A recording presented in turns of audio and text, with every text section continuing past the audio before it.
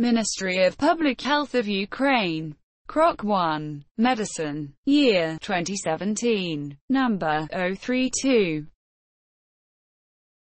A man came into the admission room with complaints of edemas, rapid heart rate, dyspnea, and cyanotic mucosal tunics. He was diagnosed with chronic heart failure. What drug should be prescribed to improve the patient's general state?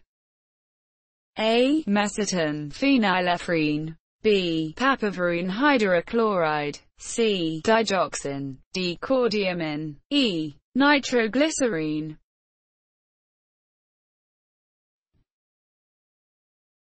Digoxin is a drug used to treat various heart conditions. Most frequently it is used for atrial fibrillation, atrial flutter, and heart failure. It is taken by mouth or by injection into a vein. It involves in inhibition of sodium-potassium adenosine triphosphatase Na+K+ ATPase, mainly in the myocardium, causing an increase in intracellular sodium levels, resulting in decreased activity of the sodium-calcium exchanger.